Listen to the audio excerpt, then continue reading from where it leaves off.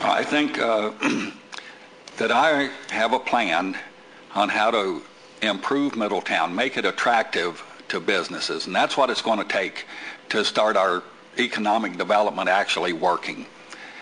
I also have been meeting with the Warren County Commission several times. I've met with some of the Butler County commissioners and some of the council members in Hamilton, because we have to build bridges. We're not an island anymore. We don't have 10,000 people working at AK supporting us. So we have to have a plan. We have to know where the money is coming from to implement that plan, and we have to build bridges and